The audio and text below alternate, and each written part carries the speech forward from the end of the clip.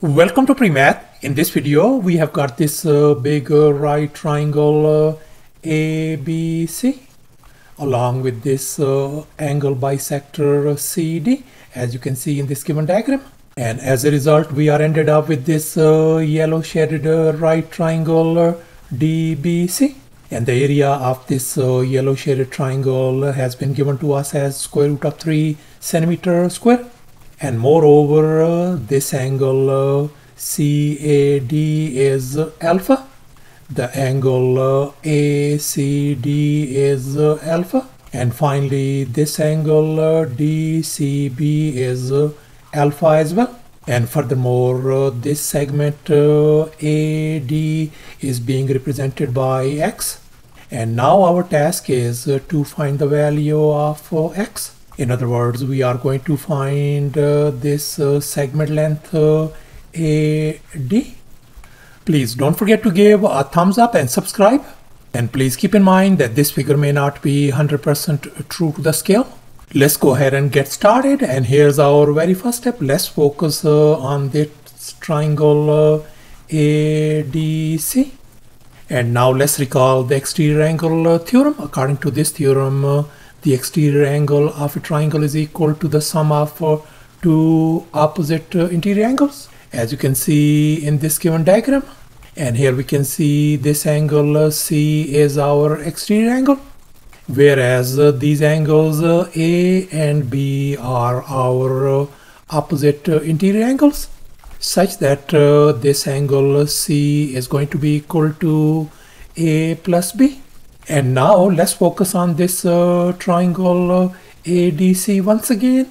For this triangle, this angle is going to be our exterior angle, and that's going to be equal to the sum of these two opposite interior angles. So therefore, this exterior angle is going to be equal to alpha plus alpha is going to make it 2 times alpha.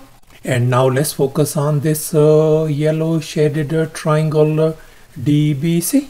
And now let's recall the triangle sum theorem. According to this theorem, the sum of 3 interior angles in a triangle is always 180 degrees. So therefore, in this yellow shaded triangle, the sum of these 3 interior angles must be equal to 180 degrees. And we know this angle is our 90 degrees angle. So therefore, the sum of 3 interior angles are going to be angle alpha plus angle 2 times alpha plus 90 degrees must be equal to 180 degrees. And now I'm going to subtract 90 degrees from both sides. And here we can see this 90 degrees and negative 90 degrees gone. So 3 times alpha is going to be equal to 90 degrees. And now I'm going to divide both sides by 3 to isolate alpha. So therefore, our angle alpha value turns out to be 30 degrees. And since our angle turns out to be alpha equals to 30 degrees, so this is going to be our angle 30 degrees. And likewise, this angle 2 times alpha is going to give us 60 degrees. And now let's focus once again on this yellow shaded triangle DBC. And we can see that this turns out to be our special 30, 60, 90 degrees triangle. Since this angle is 30 degrees, this angle is 60 degrees, and this angle is our 90 degrees.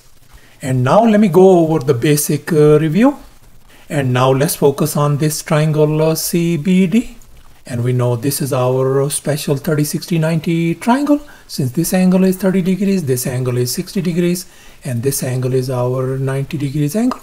And now let's make an observation. We can see that 30 degrees is our smallest angle, whereas this 90 degrees is our largest angle.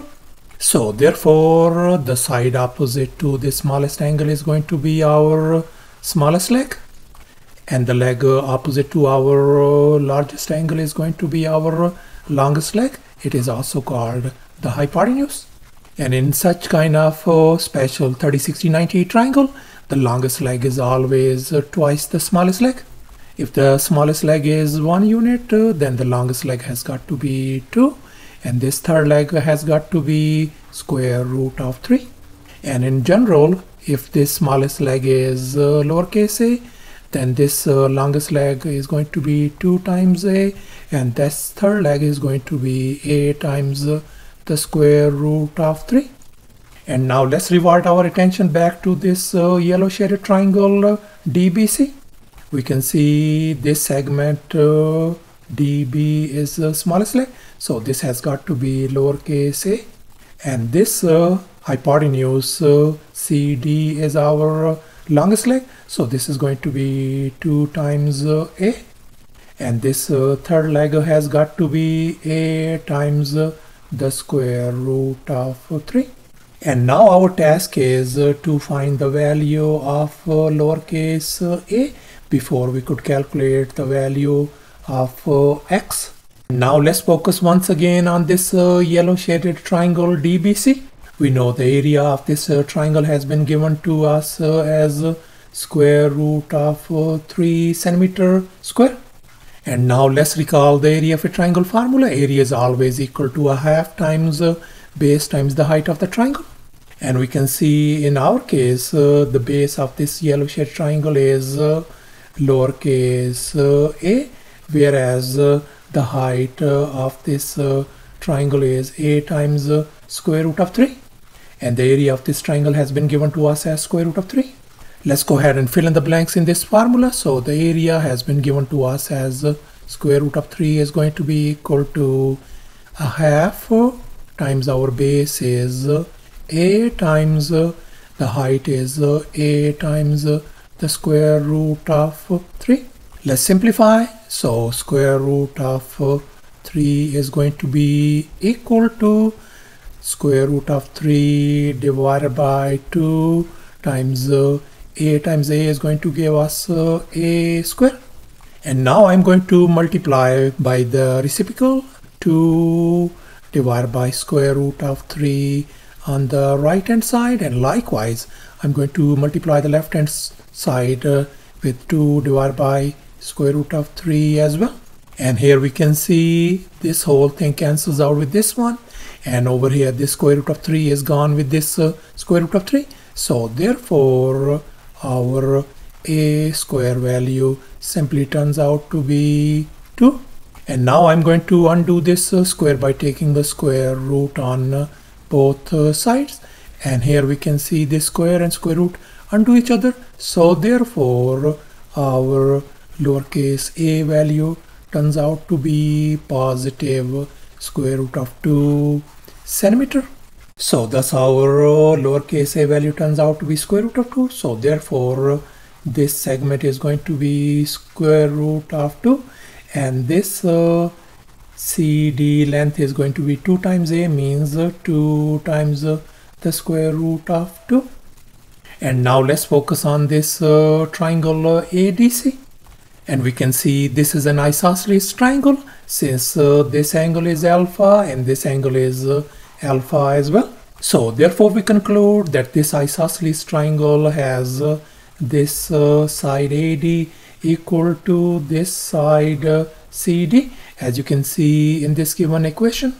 And we know our this CD length is 2 times square root of 2, and this side length is x. So therefore we conclude that our x value is going to be equal to 2 times square root of 2 centimeter. So thus after all the calculations and manipulations, this side x value turns out to be 2 times square root of 2 centimeter, and that is going to be approximately equal to 2.83 centimeter as well. In other words, this x length turns out to be 2 times square root of 2 centimeter, and that's our final answer. Thanks for watching, and please don't forget to subscribe to my channel for more exciting videos. Bye.